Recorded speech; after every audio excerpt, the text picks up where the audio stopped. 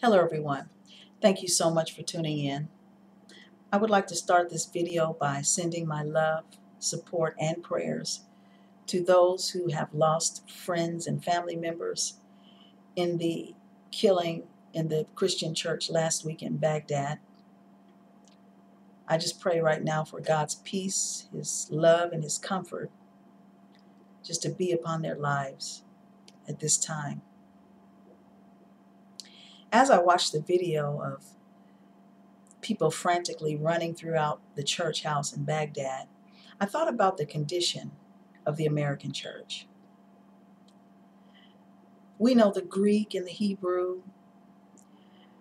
There are Bible colleges all over the country, Christian stores, Christian bookstores, Christian music, Christian television, Christian radio, just about anything Christian that you could possibly ask for. But all of that would really do no good in the face of persecution. And you see, we never know when it would be our time to be persecuted. We never know when it would be our time to look persecution in the face.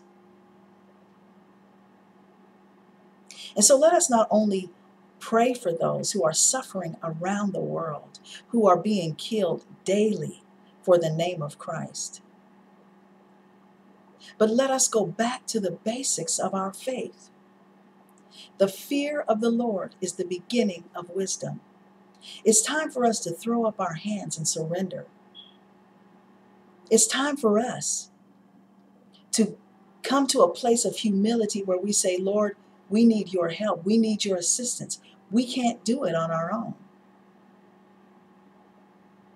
So as we continue to pray for those who are suffering, who are being persecuted, let us do a self-examination.